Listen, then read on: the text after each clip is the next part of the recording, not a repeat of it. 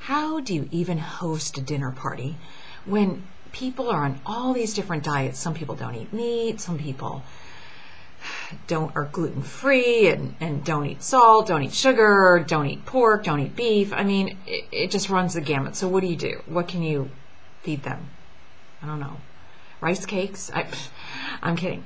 I feel for you, and you want to entertain, but you don't want to sit here and have to just cater to all these different diets. And these days it's more and more common that people are on restricted diets. So this is what I would do. First, I would ask people, do you have a preference? And then they can tell you. But it's not like you have to, okay, well, this person doesn't like pork. Okay, this person doesn't like beef. So that means I can't have anything with pork or beef. No. What you can do is you can have a vegetarian dish, maybe a pork dish, maybe a beef dish.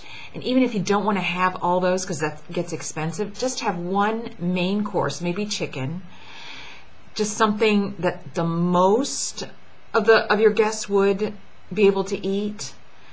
And then lots of different side dishes. And then don't do any kind of a sit-down dinner where you hand them a plate of food.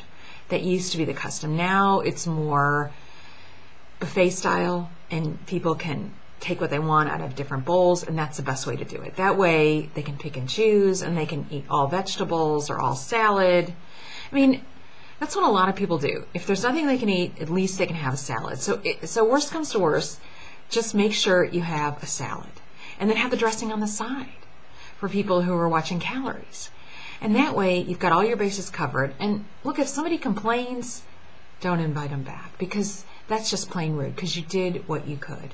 And don't spend a lot of money. Like I said, one main dish, a bunch of sides, like 2 or 3 to choose from, dessert, and then have them choose. And that's it. And they can fill up their plates if they want to, or they don't have to.